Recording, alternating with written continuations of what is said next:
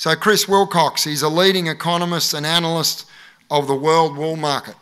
He has 26 years of experience in analysing the global wool industry, has spoken at over 200 conferences all around the world, has several roles as we speak in the industry. He's the principal of Poimina Analysis, and I got that right, I've been practicing. Executive Director of the National Council of Wool Selling Brokers of Australia, and there's been a bit of innovation on that end of things that you can talk about. Non-Executive Director of the Australian Wool Testing Authority, is the Chairman of the Market Intelligence Committee of the International Wool Textile Organisation, amongst others, and he's formerly the Chief Economist of the Woolmark Company, which is back in the day when I first met Chris, when I was supported through that organisation to do my PhD. So, Chris Wilcox, thank you very much. Thanks, Jason. Thank you, Jason, and thank you everybody for being here. I'm delighted to be here in Bendigo for the Best Wool, Best Lamb conference, the 10th. Today, what I want to talk to you about and tell you a tale about two markets, the merino wool market and the crossbred wool market. This tale has some triumphs, it has some disappointments, has some joy, has some sadness. It's got 6 chapters, as you can see here, and I'll go through each chapter. And being an economist, of course, this tale has lots of charts and figures and so on, so please bear with me. So first, chapter 1, prices. Let's start at the start. And this chart shows a contrast between merino wool prices and crossbred wool prices. The chart on the right-hand side is for Australia, and you can see that merino wool prices, particularly superfine merino prices, in the last 12, 18 months have gone through the roof and exceeded the peaks we saw back in 2011. 21 micron prices have risen, but 28 micron wool prices are down. But the big declines on crossbred wool are the broader wools out of New Zealand and of the UK. And that's the chart on the left-hand side. Your right-hand side, sorry. There's been a 30% drop in those prices. And we had, at the International Wool Textile Organisation's Congress in Harrogate in the UK, we had representatives from the UK and New Zealand, and I must say, there's a fair bit of sadness going on in those two countries about their wool prices. One thing to keep in mind in terms of those chart, the scale on the right, on your left, goes up to 2,200 cents. Scale for New Zealand and the UK only goes to 700, so just keep that in mind. So prices are very different. What this has meant in terms of the price relativities between fine wools, superfine wools and the broader wools, 21s and so on, is that we see a significant widening of that price differential. You can see 16.5 and 18 micron wools there, 57% above 21 micron wool now, 45% for 18 micron. And that's well above what we saw back through the 2015, and throughout most of the time from 2015 back through to about 2007. So we've seen that recovery in those price differentials for superfine wools. And part of the story is why are we seeing those rises in the price differentials? And I'll talk about that a little bit later. The other thing is that we're seeing is that superfine wool is outperforming other fibres. You can see the percentage change between May of this year and May of last year. You can see it's up 50% year on year in May. Compare that with other fibres, even cotton. Cotton has risen quite strongly. But the broader wools, New Zealand broad wool in particular, a massive decline. what this has meant is that we're seeing that the price relativity between merino wool and other fibres has risen. In fact, what we've seen over the last 3 decades is a steady rise in the average of the price relativity.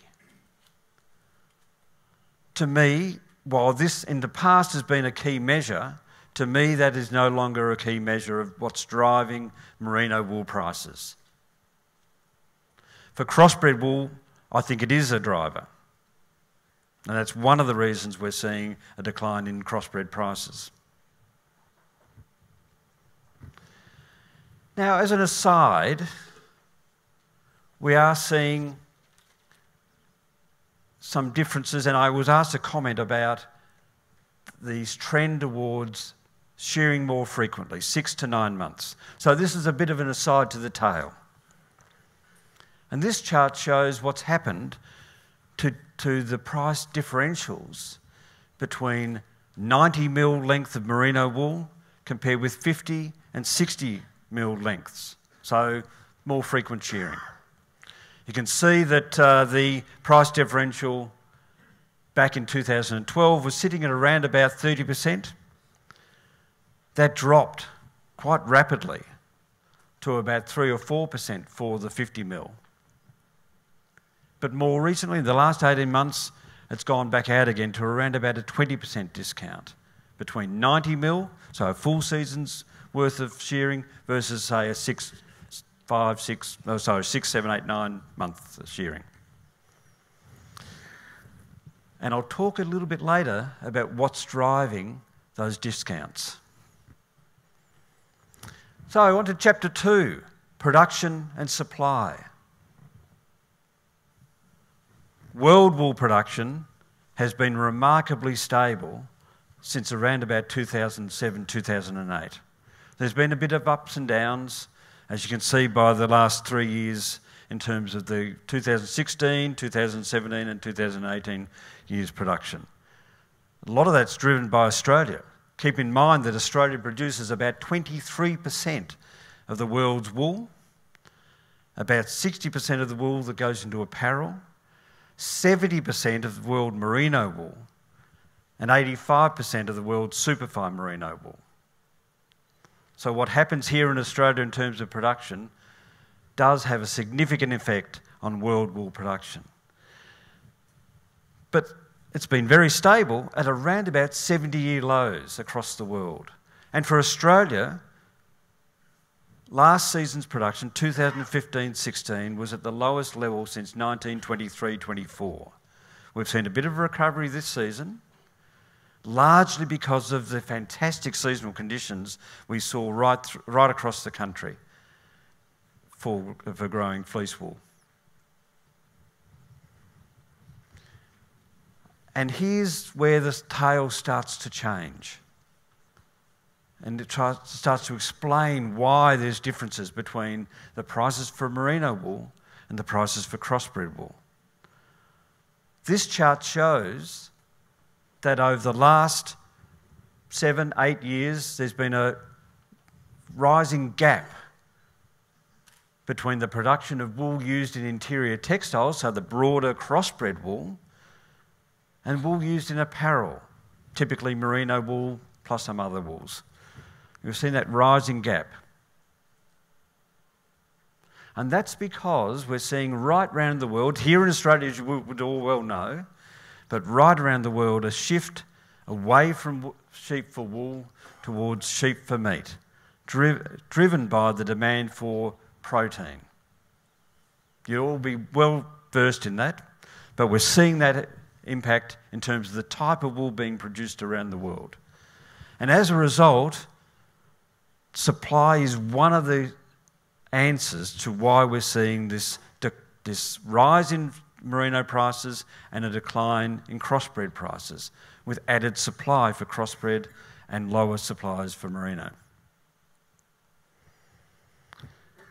And it's particularly, we're seeing that particularly in superfine wool. Now these two charts show world wool production, world superfine wool production in total. That's the blue bars on the on your, I think it's right, left, and the shares of the total. And you can see the share is a bit under 6% currently. But in particular, you can see the rise in production around the world from about 2010 right through to about 2014. And that, you will see, is driven by the rise in production of superfine wool, 18.5 microns and finer, in Australia. But in the last 2 or 3 years, we've seen that come back. So we've seen that production drop. So that's helped support the prices for superfine wool. Because, as I'll talk about a bit later, I'm absolutely convinced there's been a strong rise in demand throughout the last decade for superfine wool. But this rise in production that we saw in the back half of the 2000s and into the 2010s in Australia swamped the rise in demand. And that's why we saw the price differentials narrow so sharply. We're now seeing that rebalancing. Back to the sideline story of prem-shorn wool. This chart shows the increase or the change in production, both in terms of total and in terms of the share of prem-shorn wool. It's actually auction data and data from AWEX showing the prem-shorn wool. And you can see the sharp rise since around about spring 2015. We're up to around about a bit under 12% is now that prem-shorn wool rather than a full season shorn wool. About 2015 it started rising. And remember this chart, how we saw at around about mid-2015 was when the discounts were the lowest. They started widening out. So supply is one reason we're seeing, and probably the main reason we're seeing the discounts starting to widen again. Now, you might think, well, what's this wool used in? Well, I've asked a couple of my friends in the spinning industry. So one friend in a company called Keynote. Keynote is the biggest Chinese-owned wool spinner. It produces mainly knitting yarn. And Zhou Xiaotian tells me, I asked him the question, he tells me that in his view, there's no reason why the market can't absorb this added supply, because it gets used in particularly knitting yarn for flatbed knitting, so your standard knitwear jumpers rather than circular knit. Circular knit needs a bit longer wools, but for flatbed knitting, for normal jumpers, it can easily be used in that kind of market. And there's a big market for that. And that's been doing very well in the last 5-10 years. But I suspect what we're seeing is just buyers trying to be able to put these shorter wools into batches, shipments, for processing. And that's just trying to do that rebalancing. So that's chapter 2, production. What about on the demand side? What's happening on the demand side around the world? Let's first look at raw wool demand, chapter 3. Well, again, we're seeing a tale of growth for exports from the countries that typically produce merino wools. Australia, Argentina, South Africa, particularly Australia. This is in volume terms, keep in mind. And you can see that the exports from those 3 countries are either steady or growing, notably from Australia. But exports from New Zealand produces mainly crossbred wool. Only 6% of the New Zealand wool clip is merino. The rest of it is fine or broad crossbred wool. And you can see the massive drop in exports from New Zealand. You can also see the massive drop in exports from Uruguay. Uruguay is mainly produces corridor wool with a little bit of merino wool. So again, this is part of the story. This is what's driving the differential between merino wools and crossbred wool. And for Australia, this is by micron category, both in terms of volume and value. And you can see the growth in exports of 19 micron and finer and 21 to 23 micron wools. But at the same time, the drop in exports of those broader crossbred types. What we're seeing is, particularly China, now you'd all be aware that China from Australia takes 70 to 75% of Australia's wool. It takes 60% of New Zealand's wool. It takes around about 65% of Uruguay's wool. It takes a significant portion of the UK's exports and a significant portion of the South African and Argentina's exports. China's what's driving this trend. And this chart shows what's happening with China's imports. And you can see that its imports from Australia and South Africa are on a rising trend year on year. In contrast, its imports from New Zealand and Uruguay and others includes the UK, are on a steady decline. They don't want, China's mills do not want crossbred wool at the moment. They want merino wool. That's what they're buying. That's what they're buying. And I'll get to why they're doing that shortly. Chapter 4, wool textile industry conditions. Now, I mentioned that the International Wool Textile Organisation had its annual congress in the UK in May. And in the lead up to the Congress every year, the Market Intelligence Committee does a survey of countries around the world asking for feedback about what the wool textile industry in each country is doing. It's not about hard and fast numbers, it's about sentiment. How do you feel things are going?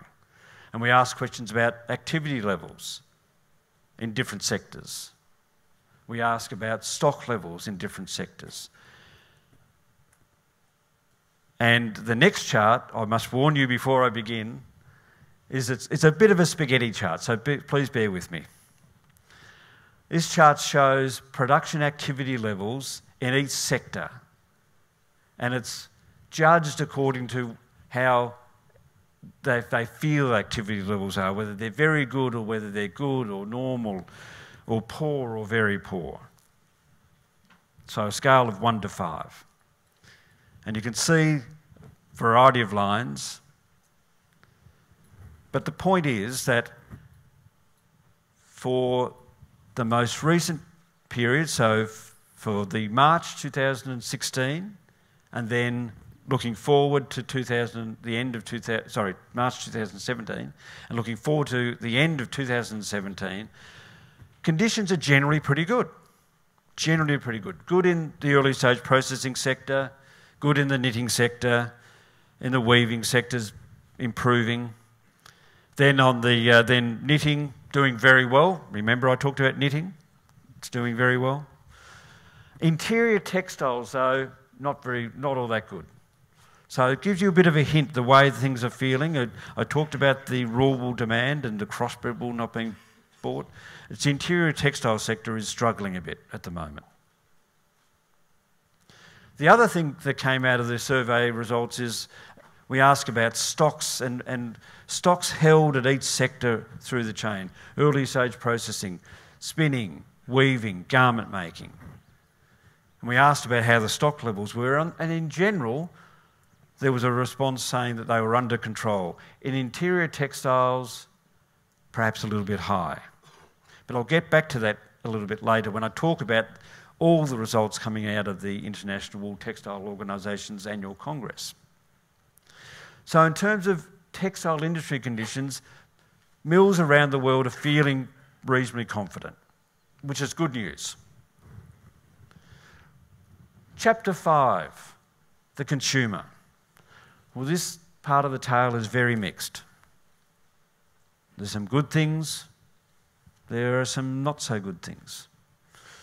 First of all, consumer confidence around the world. It's rising or at levels we haven't seen for many years. This shows consumer confidence in the US, in the EU, in Korea, in China, and in Japan. And you can see the blue line, the US, that's at levels we haven't seen since 2001. Remarkably, the US consumer is tremendously confident at the moment. In the EU, similarly, we're seeing levels we haven't seen since before the global financial crisis in 2008, 2009. It's a bit more mixed in Asia, quite good in Japan, rebound in South Korea, although I was talking to David Michel from Michel's last week. He's only just recently been in Korea, and he said consumer confidence in South Korea has just gone through the floor in the last month or so because of the problems with North Korea. So he said there is some concerns there in Korea.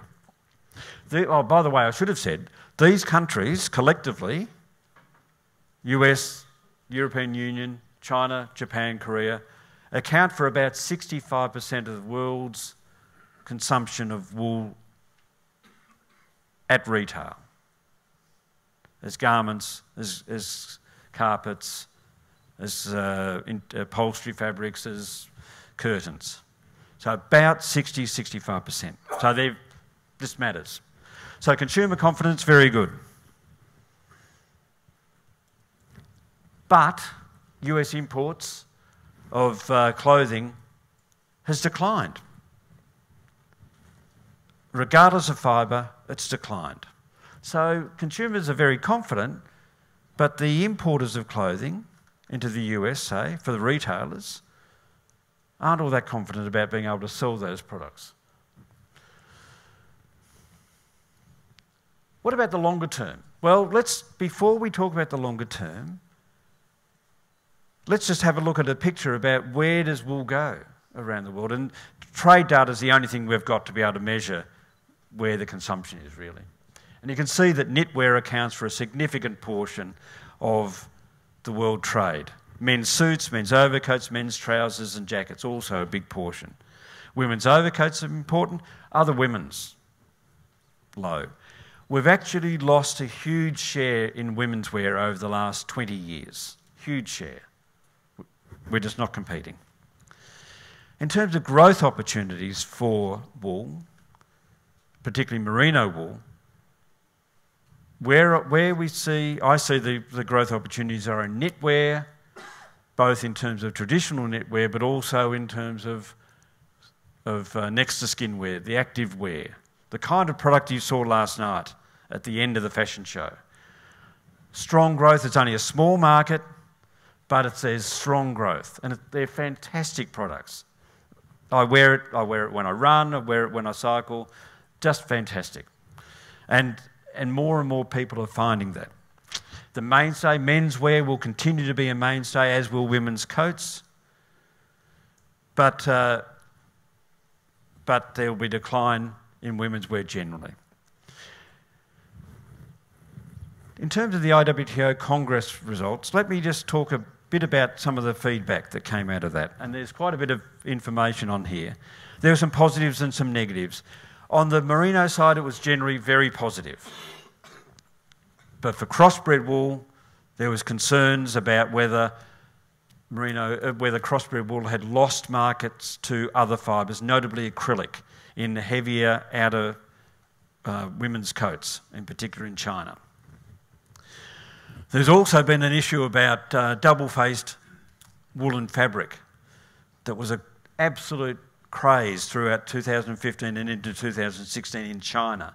It was massive and stupid, and there was way too much stock of that product built up, and they're still trying to sell it. And the wool that was used in that often was crossbred wool.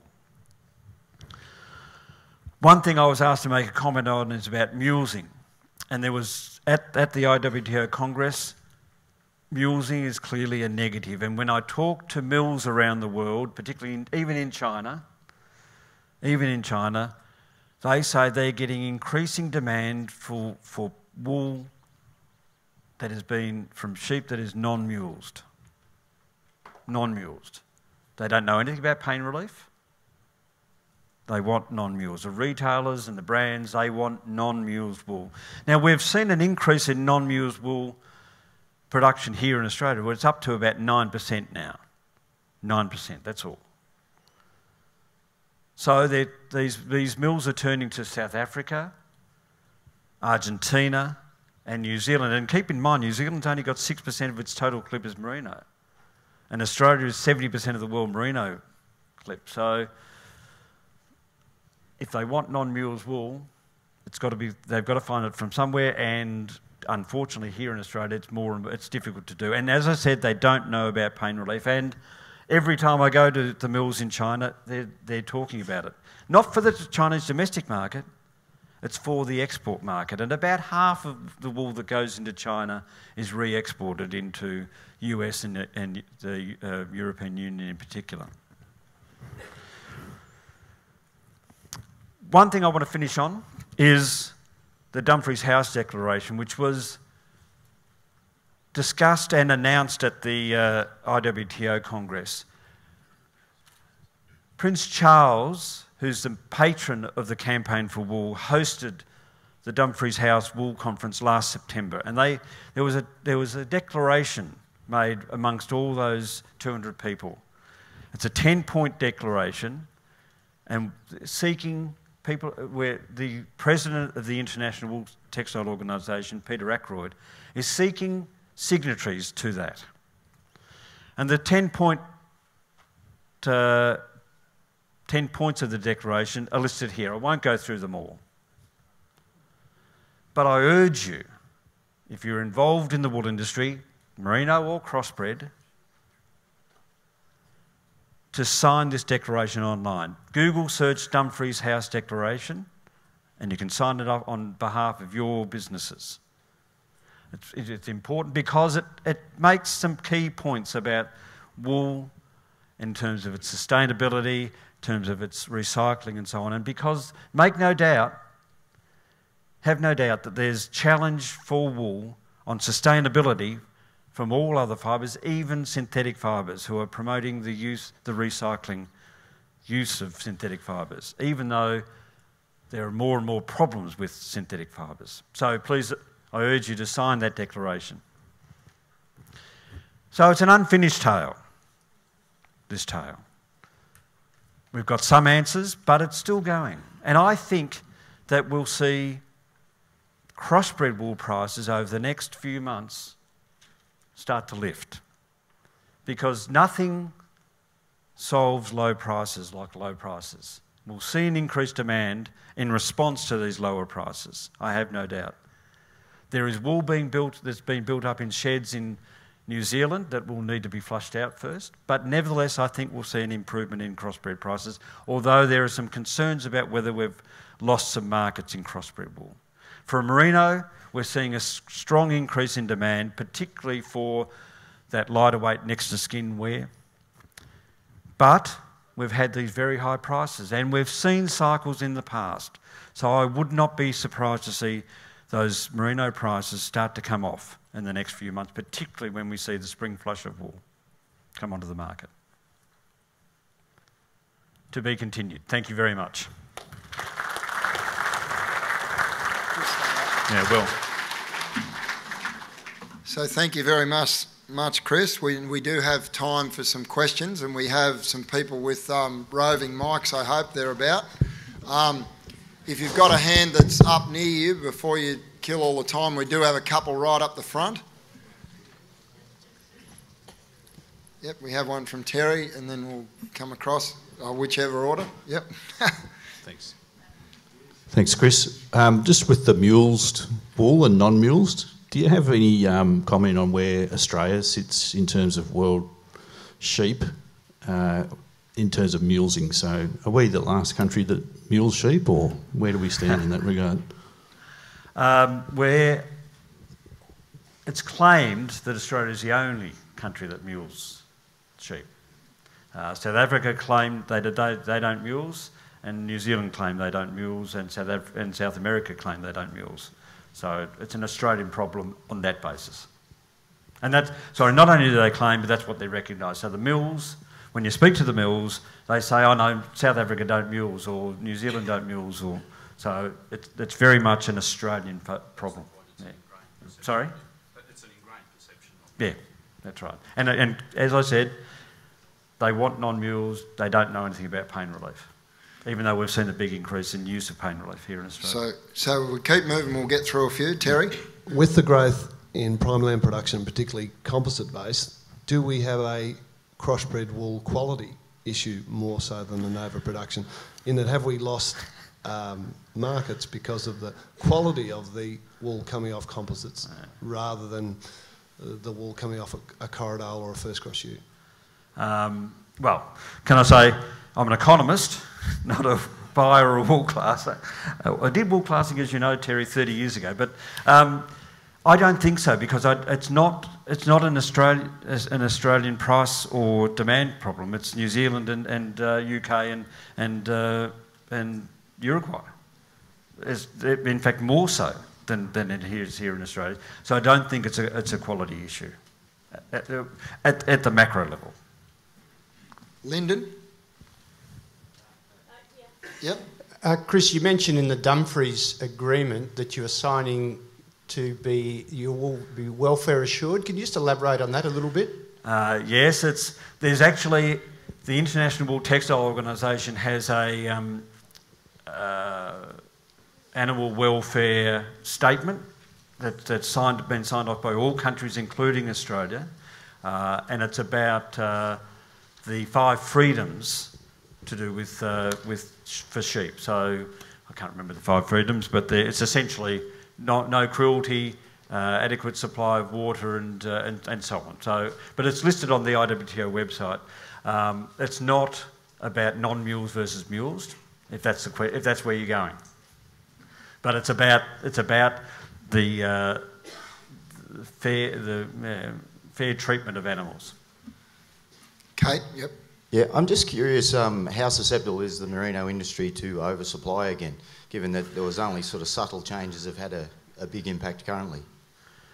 I don't think it's subject to oversupply. We saw with superfine wool, the supply increase, the rapid supply increase we saw on the back of the impact of breeding decisions made 10 years before, and the dry conditions we had back in the back end of the 2000s. That swamped the increase in demand, but one chart I haven't shown is the increase in demand we're seeing in terms of export value. It's been so strong consistently since 1991. Ups and downs as we go, but I don't think we'll have a problem with oversupply. In fact, at the moment, I think, if anything, we've got an undersupply situation, which is not bad for prices. Lyndon? In regards to the mulesing, what is the benefit dollar-wise of in price-wise? There's been one study done that's reported on the AWI website. Elizabeth Nolan did the study. It's a econometric study. And she came up with about 2 or 3 cents. But talking to buyers, and there are some buyers such as Radar out of Italy who've got a sustainable program. New England Wool is linked to that.